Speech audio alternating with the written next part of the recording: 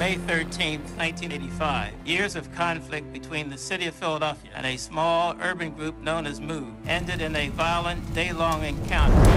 It was one of the most devastating days in the modern history of this city.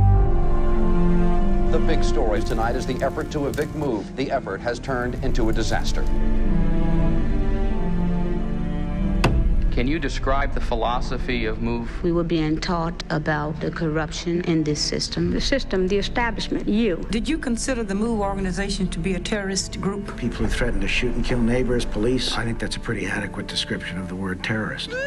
Where is it written that we could not have a religion of our own? The system had one intention, to either kill MOVE people or to put us in prison as long as possible. It's just that simple. More than 36 Philadelphia policemen surrounded the building after a MOVE member was spotted on the roof wearing a hooded mask and carrying a shotgun.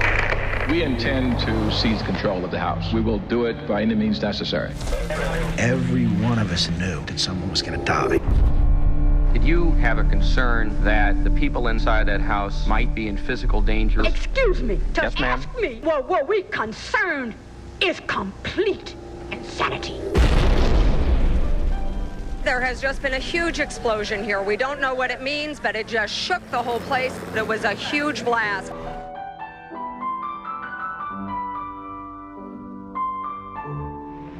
Did it ever occur to you that this might have been a dangerous device? Yes, ma'am. The fire got real heavy, and we couldn't breathe. Then that's when we started yelling. What did you say? What did you yell? We want to come out.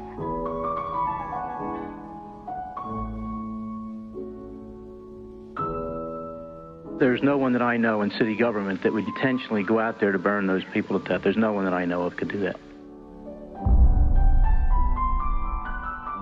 I remember as soon as I scooped him up, he said to me, "Don't shoot me, don't shoot me."